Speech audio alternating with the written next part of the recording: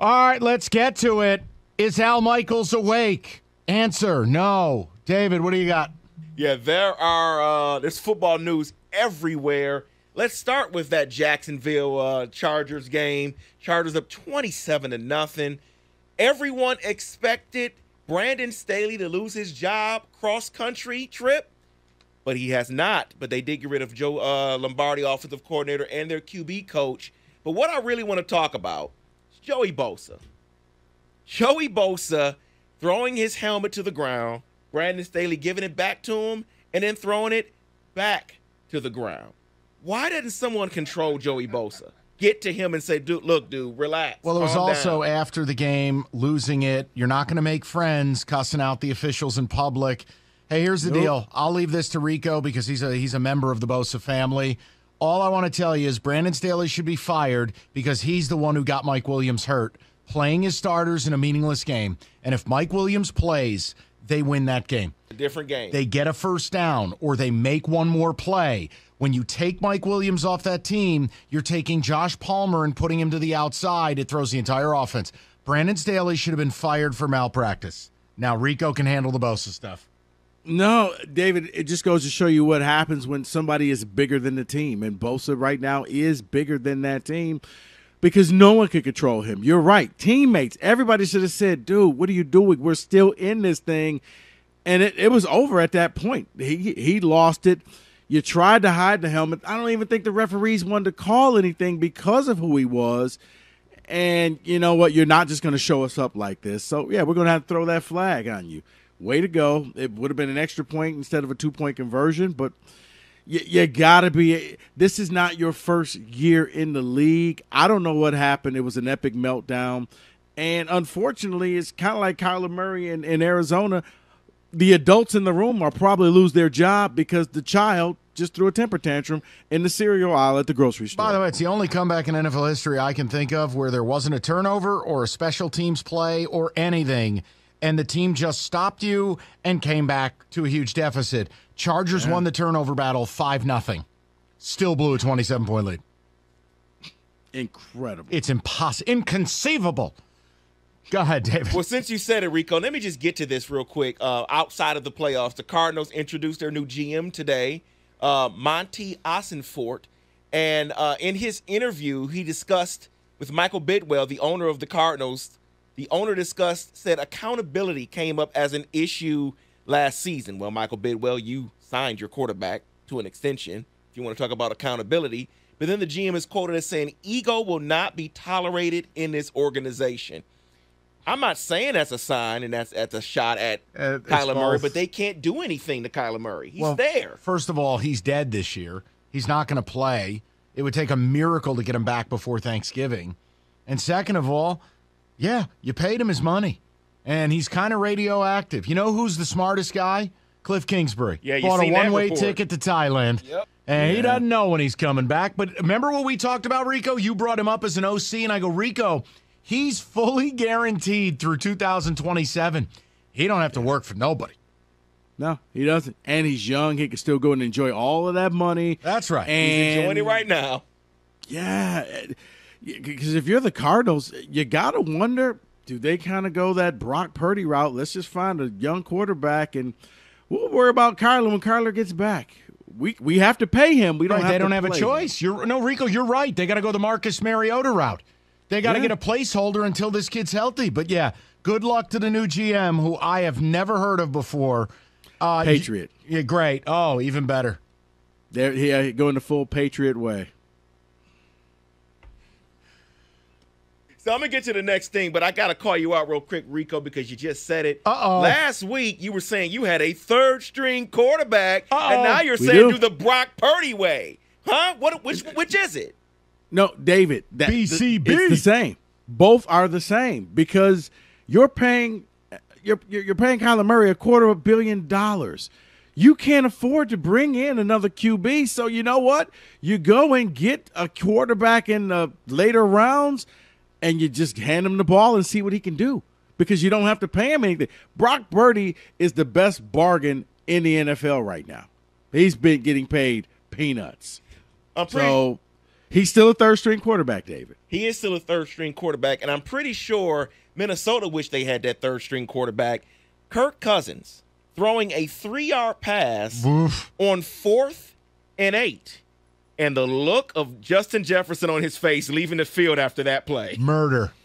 Murder. What are you thinking? Rico, true or false? After we celebrated briefly, was that not the first thing I blurted out? What the F was he doing throwing a 2-yard pass? Yeah. Jefferson, I think he was targeted once in the second half. The last time they threw him the ball was that bomb that got overthrown in the third quarter. He has to be thinking, you got to get me the ball.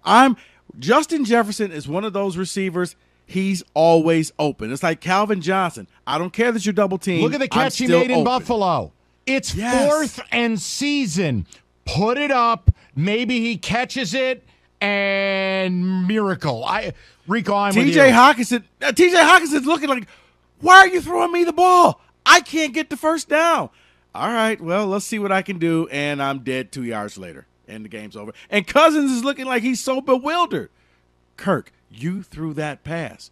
You had your choice of all the things on the menu, and you chose to order croutons. You just hate to see it. David? Yeah, you also hate to see this. Another team that doesn't use their weapons properly. The Ravens decided to use Tyler Huntley to jump over the line for a touchdown. One problem, they were too far. He fumbles. Bengals go 98 yards. But J.K. Dobbins spoke after the game, quote, he should have never been in that situation. I don't get a single carry. I didn't get a single carry in the red zone, not at all after my touchdown in the second quarter. 62 yards for 13 carries is what he received, or what his stats were in the game. What were the Ravens thinking? The mistake is the way, and Rico and I talked about this watching games together this weekend, they've changed the rule where you can't really stop a sneak because you can push the player. So you have Tyler Linderbaum, who's an outstanding center from Iowa. Huntley, Linderbaum, and you line up the fullback, Ricard, who's 300 pounds, and then you line up Dobbins behind him. And then you get a beer vendor, and you line him up behind him. And you push him in. It was too far away to do the Superman routine. Which is what he tried to do and messed it all up. But I've still never seen what took place following it ever in my life. Ever. Right, but I guess the play was for him to dive and not try to go over the top. He went hero ball, Mike. You know that from the MSU Indiana game. Sometimes you could draw up the play, but the player doesn't do what they're supposed to do. Got him. But I mean, he drew up the play, but I saw that, and it was kind of like at the end of that Minnesota Buffalo game when you see people jumping up and down and pointing. I'm like, why is he never running? saw that either? Where's he going? Does he have the ball? A sneak fumbled for a touchdown, and then we saw a sneak that gets returned 98 yards for a touchdown. Congratulations. We'll never see those two plays ever again. Yeah. But I'm like, why is he running? What? And he has the ball. I don't know what happened here. And then you see it just fell into his lap. Smart of him to Absolutely run amazing. And go and not get caught. And so since I'm on Baltimore right now, Bet Online has Lamar Jackson's odds. Can I give you where I want him? Yes. Atlanta. Arthur Smith running scheme. It's already like Tennessee, Baltimore light. They are number 3 at plus 550 on this list. You got a team, Rico? No, let me see. So if not the Ravens, number 1, Patriots plus 400. What? Jets plus 450. Then you said the Falcons. Yeah. Raiders plus 650. Niners plus 700. You think Bill Belichick wants the deal? Look, I wouldn't pay Lamar 10 cents. So I don't want nothing to do with him. But you put him in Atlanta, I can watch him from afar and laugh and take joy and do whatever. I would never pay him if it were my team. Wait, how did the Niners get on that list? Plus 700. They got too many quarterbacks. They got to figure out what they're going to do. Trey Lance, do you stick with him? Jimmy G? No. I can see Tom Brady going back to the San Francisco from Lamar. No, because Brady will be on a 1-year deal, Mike. just kind of a farewell tour. I promise you I won't come back next season. I don't understand. I mean, I understand why he'll be signed because they'll sell luxury boxes and you'll be the darling of the league. I would not pay Tom Brady.